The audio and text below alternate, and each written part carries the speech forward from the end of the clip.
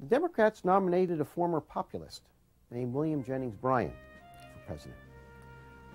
Bryan came from Nebraska.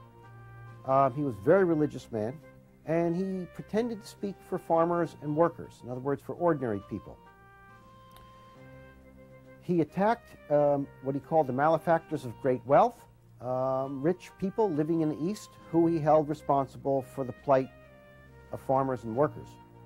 To oppose him, the Republicans nominated Ohio Governor William McKinley. McKinley didn't campaign much. In fact, McKinley sat on his front porch for the most part and let his front men and his advance men do most of his campaigning. Bryan barnstormed the country, logging 18,000 miles by train in the nation's first whistle-stop campaign, and gave as many as 30 speeches a day. In speeches steeped in religious fervor, Bryan called on Americans to smite down the moneylenders and drive them from the halls of government. Bryan favored the free coinage of silver to deflate the value of the dollar and make it easier for farmers and others to pay off their debts.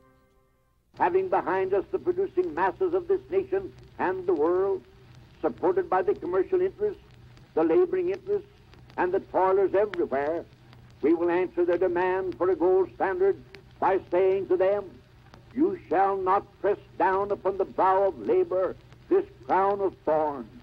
You shall not crucify mankind upon a cross of gold. While Bryan's moral righteousness and biblical oratory scared off Catholic and ethnic voters, the Republicans released an unprecedented flood of pamphlets, posters, and press releases calling for ethnic and cultural toleration and a full dinner pail. Bryan took the West and parts of the South, but McKinley proved a lot more popular among working people because he never really touched on the religious issue. Winning the votes of the nation's urban and industrial working men, McKinley crushed Bryan in a lopsided victory. After the presidential election of 1896, the Populist Party faded away as returning prosperity pushed prices higher and U.S. farmers prospered.